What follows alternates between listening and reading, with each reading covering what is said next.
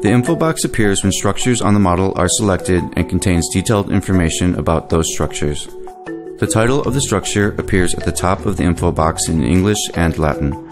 Underneath the title, you will see information on the structure and specific tools such as muscle motion, insertion and origin, and bone parts and surfaces, depending on the type of structure selected. At the bottom of the panel, you can access preset views of the selection using the thumbnails displayed.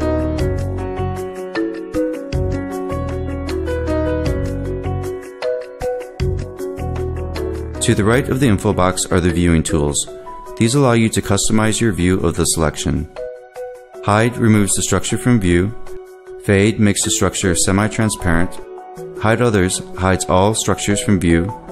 Fade Others fades all other visible structures from view. Isolate brings you into isolate mode, allowing you to view your selection without additional structures. Tap the back button to return to the main screen.